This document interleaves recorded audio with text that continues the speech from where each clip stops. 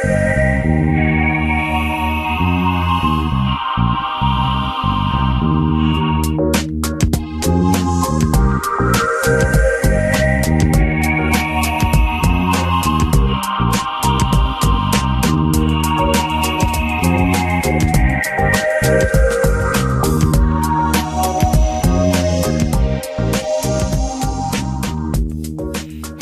welcome to Just Energy. Join us on a journey through time and space where we explore alternative perspectives on some of the world's most mysterious topics. I'm your host, Dr. Rita Louise, and thank you all for joining us today. In the New Testament, we are told that on the third day, Jesus rose from the dead. Is the act of resurrection exclusive to Jesus, the Son of God? Or are books like the Egyptian Book of the Dead offering us insights into this long-forgotten mystery? With that, is our interpretation of a literal resurrection of the dead correct, or were our ancestors instead discussing a life-altering spiritual awakening that has been misconstrued for centuries? To help us unravel this novel or mystery, we're going to be speaking to Freddy Silva about his new book, The Lost Art of Resurrection. Freddy Silva is a best-selling author and leading researcher of alternative history, ancient knowledge, sacred sites, and the interaction between temples and consciousness.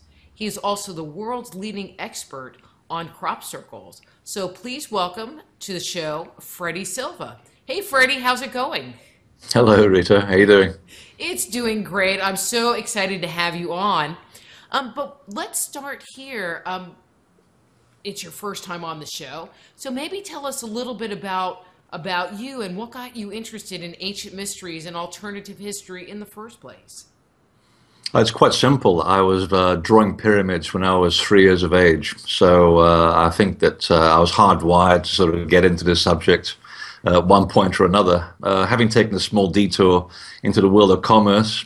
And then it sort of finds you. It's kind of like a long-lost love. It sort of comes back like a boomerang and finds you again. So it's kind of interesting because it sort of helps you to question preconceived thoughts or even ideas that we've been told are like this. But it turns out when you actually look at some of our most cherished ideas, the evidence doesn't really hold up. So if I'm going to follow something, particularly a religious concept, then I want to be following it for the right reasons.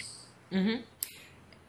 It just seems that people that work in the, I'm going to say alternative thought, and I'm using that in a very big way, seem to be kind of geeky when they're kids. You know, I remember for myself, I started reading books on archaeology and the theory of evolution in like 6th or 7th grade, and have always read nonfiction historical kinds of books. And it sounds like you were kind of the same way, just on this quest for information and knowledge. Yeah, in fact, I was really into fantasy, actually, more than anything else.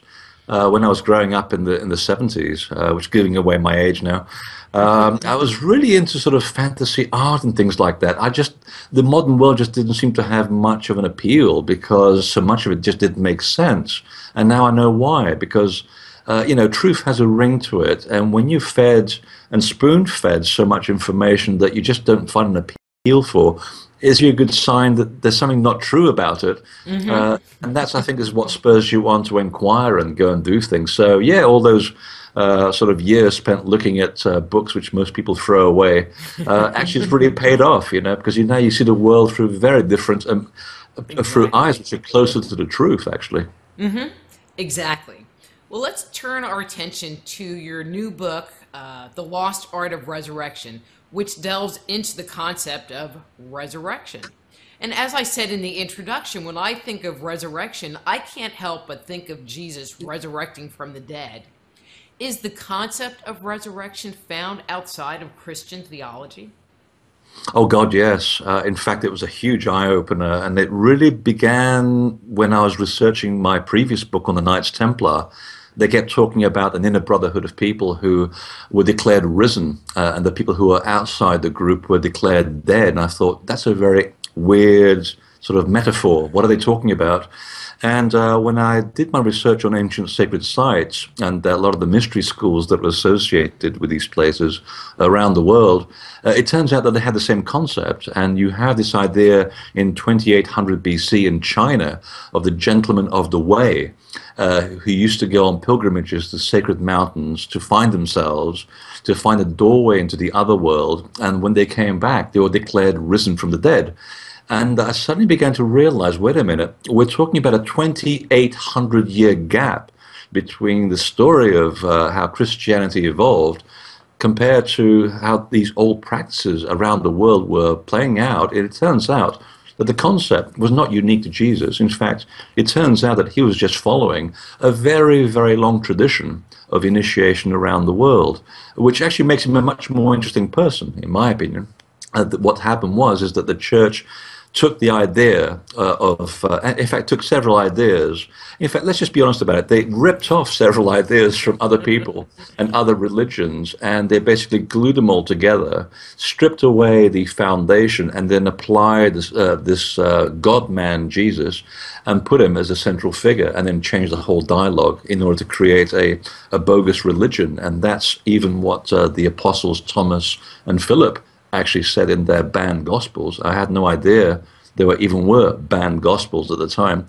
But one of the central people, Philip, actually talks about how the church is an impersonation, an imposter of the real church.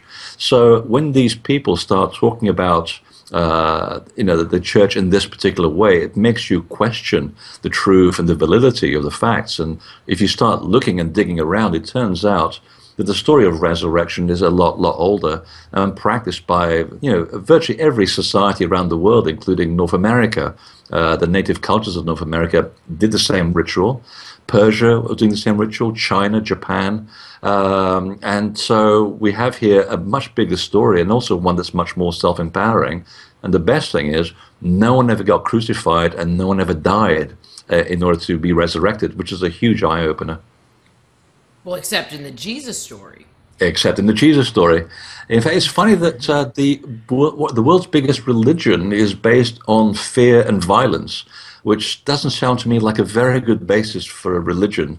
But if you look back at the overlap between early Christianity and Egyptian mysticism, you find a lot of parallels here. For example, there was a couple of chambers that were found recently in Egypt, and these were under lesser-known pyramids. They were supposed to be burial chambers, but no one's ever buried in them, which makes you ask the question, well, why would the pharaoh build a pyramid and a chamber and then gets buried somewhere else? It doesn't add up. And there's a couple of Danish scientists who recently looked at the inscriptions that were written on these walls. I mean, they're beautiful texts covering every inch of the walls, particularly at Saqqara. And there's also one particular anomalous tomb in the Valley of the Kings. And they were amazed to find that these texts, which are basically the foundation of the Book of Coming Forth by Light, or as has been badly translated as the Book of the Dead, which has nothing to do with the dead whatsoever.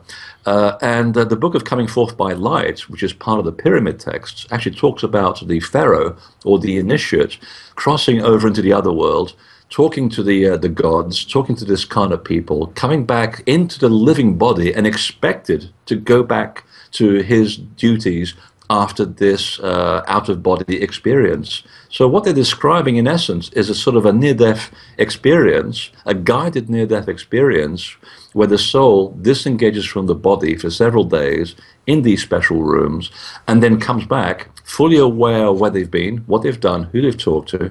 And that was part of the highest level of initiation, and it was called a living resurrection. So even in 2600 BC in Egypt, we had this concept of people crossing over, having a near-death experience, which sounds very harrowing to me, but coming back and living extraordinary lives. So obviously the experience was very self-empowering.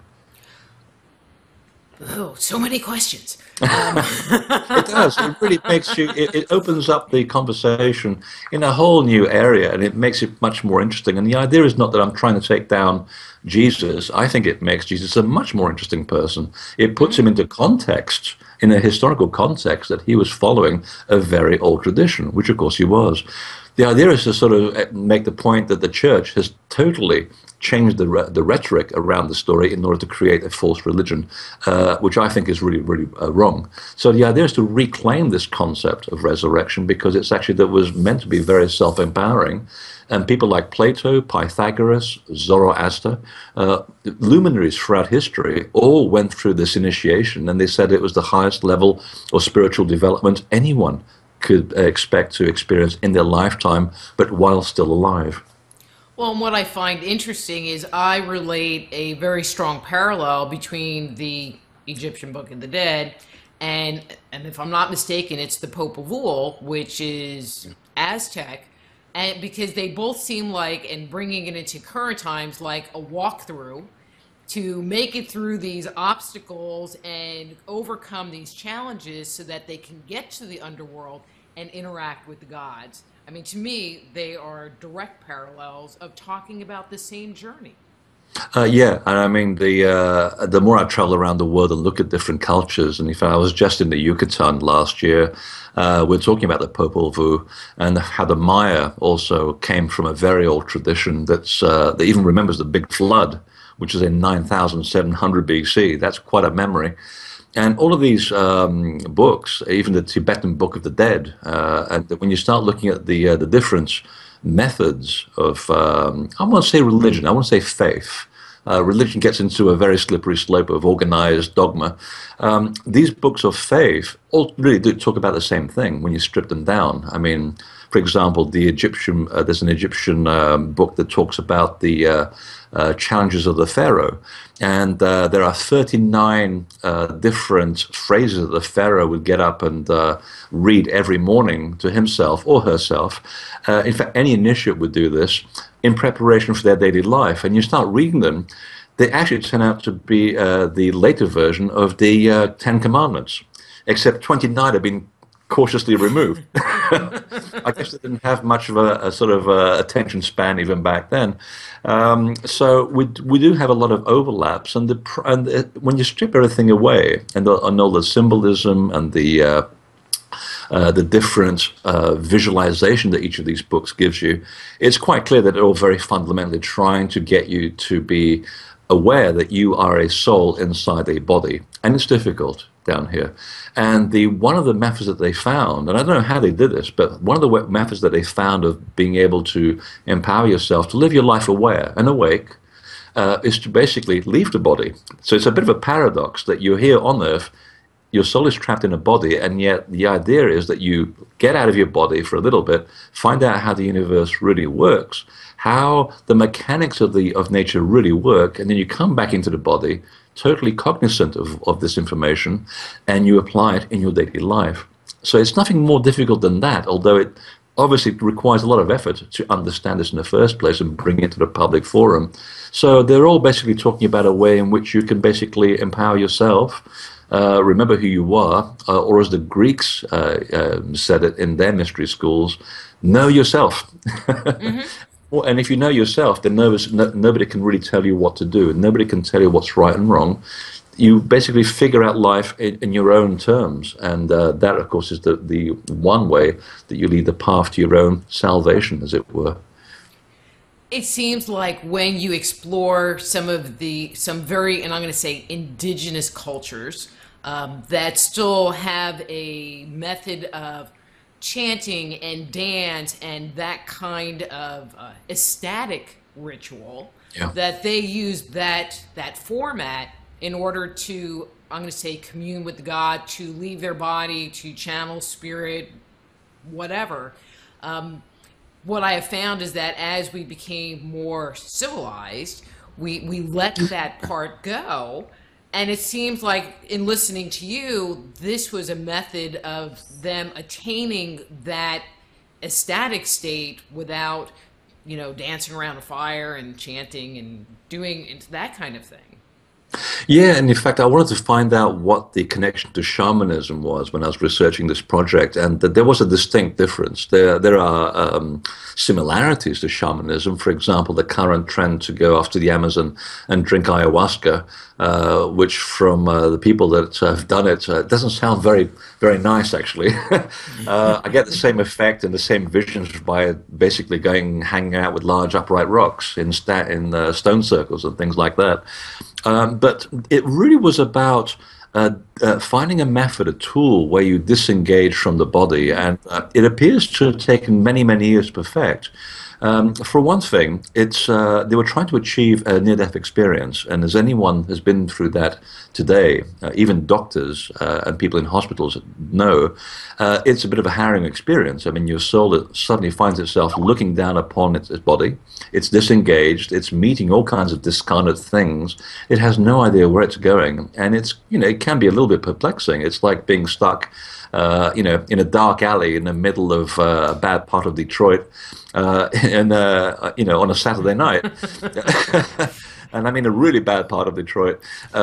You just don't know where you are, and you kind of feel a little bit apprehensive. So what I was reading from the surviving extracts about the journey to the other world was that they actually spent about 3 years learning the methods to still the emotions. You had to have control of the emotions before you undertook this journey, because what you take with you basically colors the experience. So if you go into the other side with fear, you're going to basically draw that to you. You don't want that. But So when don't you people, I don't mean to interject, sure. but don't people also have that kind of experience if they have a near death experience where it's bad, some people see Jesus, their Yeah. experiences are very different, but Oh, it's more based on their belief system and where they are. exactly. So you're taking something with you, some preconceived notion with you into the other world, and it helps to color the direction of your experience. And one of the mystery schools were very keen on was to remove all that. They wanted to basically deflesh you, metaphorically speaking, as much as possible. So you basically cross over as a pure spirit. No emotion, no attachment, just a pure method of crossing from one level into another. And also being very cognizant of what you're going to see when you get there.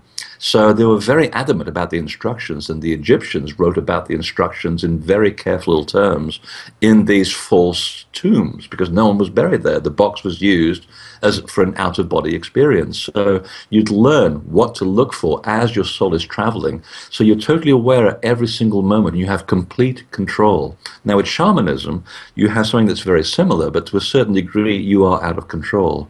Unless you've been doing it for a long time and you are an adept and you know how to maintain control. But most of the time, it's just a shortcut to leave the body and connect with this other world.